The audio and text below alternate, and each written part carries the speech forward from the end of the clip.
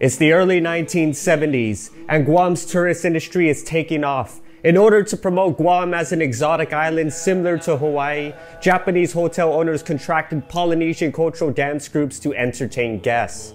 One such hotel was Daiichi, now called Fiesta, and it is here that a young, curious hotel employee, hearing about these cultural dances, snuck his way into a dinner show. And what he saw was a sight he never will forget. The colorful costumes, the organization, choreography, the rhythm all entranced him. It was unlike any dance he's ever seen or danced before. The young teenager watching will be perhaps the most significant figure in the Chamorro performing arts community. His name is Frank Rabon, the godfather and first master of Chamorro dance. Uncle or Son of Frank, as many of the dance community affectionately call him, would be the central figure in starting the modern Chamorro dance movement, which distinguishes itself from other forms of Chamorro dance by centering around recreated pre-contact Chamorro dances. He would inspire numerous individuals to form their very own cultural dance groups as a way to connect with their indigenous past. Today, these pre-contact dances are a big part of Chamorro identity and are commonly performed in public ceremonies. However, despite the current fanfare and acceptance, make no mistake, Rabon's journey was by no means easy, as he would face numerous detractors, criticisms, and outright disrespect by his own community, which to some extent continues to this day. Guahu Sipulan, and in this biographic video, we will explore the life of Frank Rabon and his journey in recreating and re-establishing pre-contact Chamorro dance.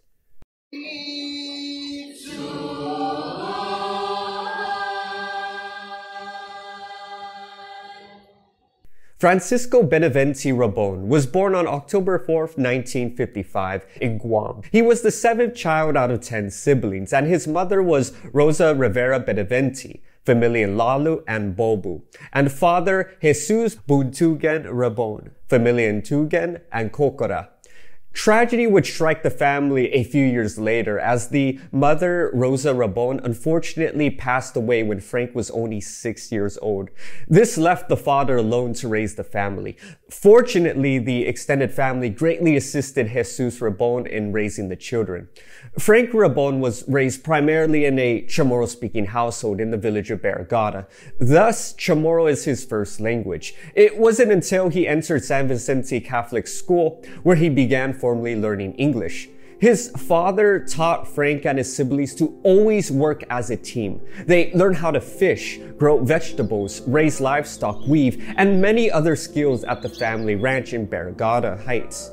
Some of Frank's fondest childhood memories include him and his siblings riding bicycles around the village, selling their freshly harvested fruits and vegetables in order to make money to support their father. As a child, Frank always enjoyed dancing, and he would often be the first one to dance at fiestas and parties. He had an uncanny ability to pick up dances. For example, when popular American dances such as the jerk made its way to Guam in the 60s, all the young people wanted to learn these dances, and Frank's siblings were no exception.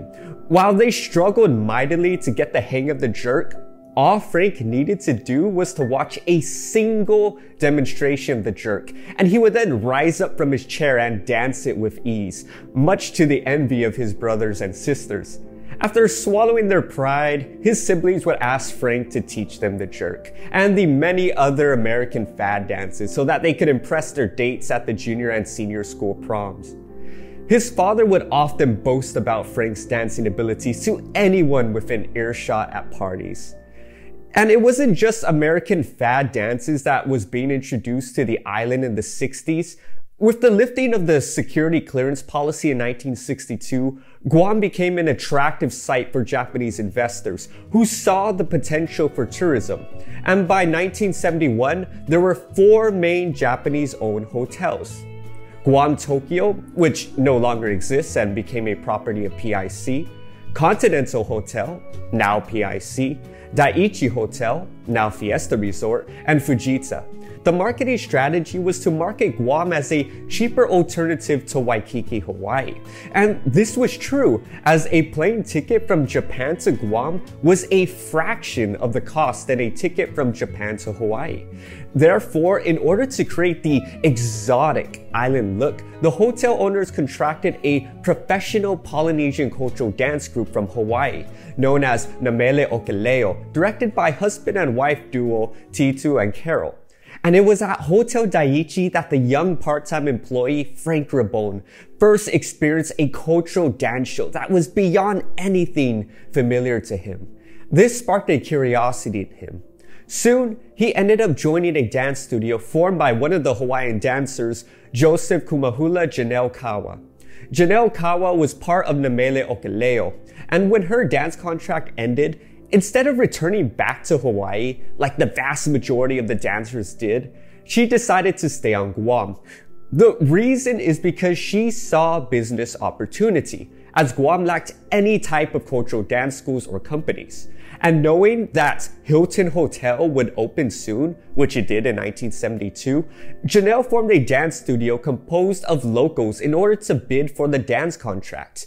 And it is here that perhaps one of the most important conversations in the genesis of modern Chamorro dance took place.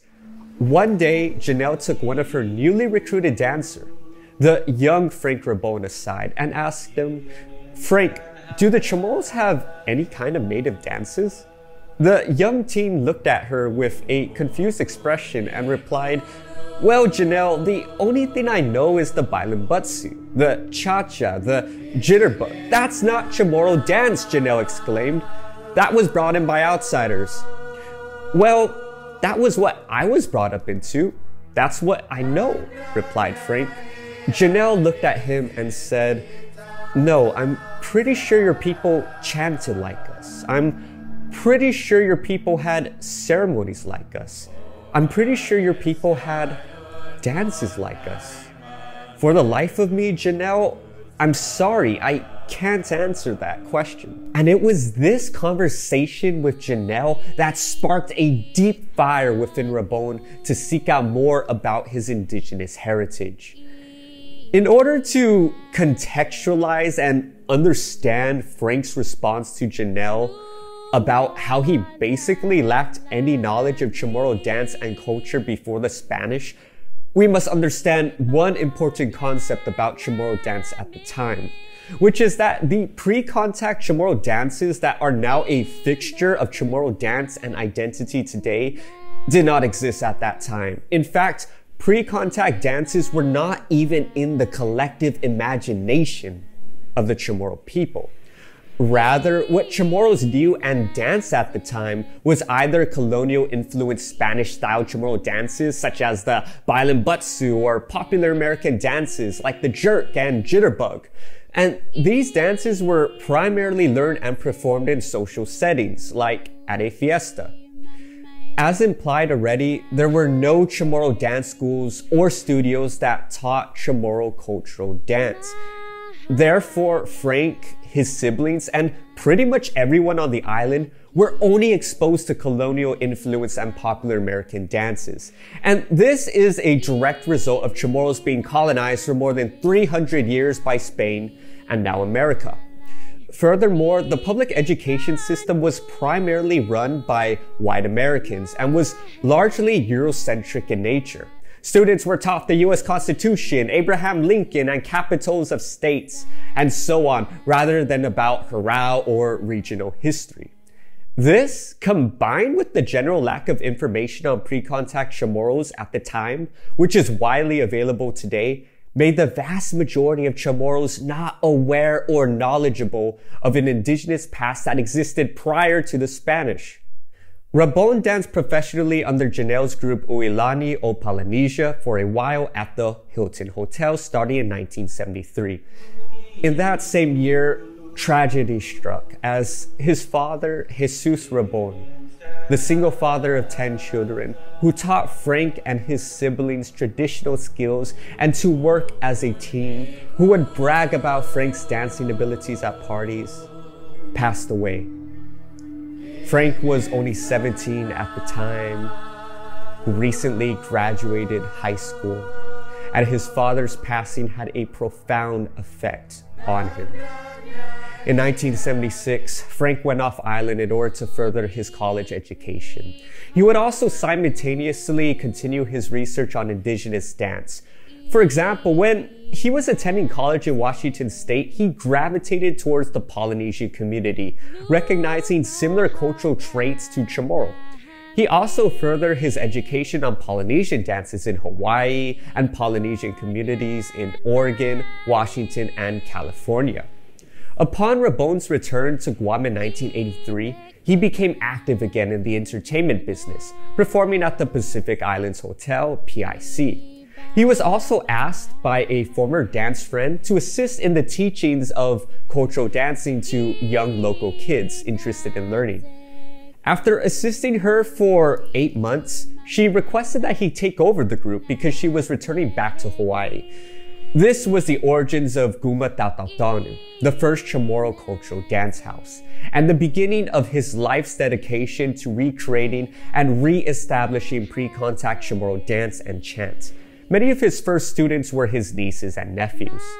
Rabon also met former legislative speaker Carlos Taitino, who significantly helped Rabon recreate Chamorro dance. Speaker Taitino was a well-educated man who was one of the first Chamorros to do significant research on pre-contact Chamorro cultural heritage. The first official Guam Festpac task force requested Taitino to prepare a script in order to tell the story of Chamorro indigenous history through song and dance for the upcoming 4th Festival of Pacific Arts in 1984 to be held in New Caledonia. The Festival of Pacific Arts, or FestPac for short, was a regional Pacific festival held every 4 years since 1972, with the purpose to preserve and develop various local art forms as well as providing the occasion for Pacific Islanders to meet, share, and celebrate their cultural heritage. Taitino introduced Rabon to his research findings on pre-contact Chamorro history, which helped Rabon affirm his belief that Chamorros existed before Spanish colonization. Together, Rabon and Taitino created a Chamorro presentation for the 1985 Festpac in Tahiti. The 4th Festpac was originally to be held in 1984 New Caledonia, but due to civil unrest in New Caledonia, it was cancelled and changed to the following year in Tahiti. And this Festpac was to be the first instance that recreated dances and chants of the pre-contact era were showcased to a large audience, as the informal Guam delegations in the 1976 and 1980 Festpacs performed modern Western dances and songs, many of which were sung in English. Over the years, as Rabon learned more about his pre-contact heritage from archival research and materials, he would create dances and chants reflecting aspects on how pre-contact Chamorros were described and depicted. For example, the Bailan Uritao, young men's dance, is based on 17th century descriptions of young men competing, testing their strength, who carried sticks called tunas and lived in bachelor houses. The costumes of the dancers also reflected historical accounts, with men wearing sati and women adorning their heads with flowers. One important concept to note is that Rabon never claimed that his recreated dances are authentic or exactly how pre-contact Chamorros danced. In fact, he has stated numerous times that his recreated dances are only educated guesses at what pre-contact dances might have been like. Although the dances, costumes, and chants are created based on historical documentation and other sources of inspiration, what's important, however, is the function. Rabon used the recreated dances to help Chamorros visualize, participate, connect, and to take pride in their indigenous cultural heritage. Rabon's recreated dances were not initially widely accepted and faced major criticism by his own community.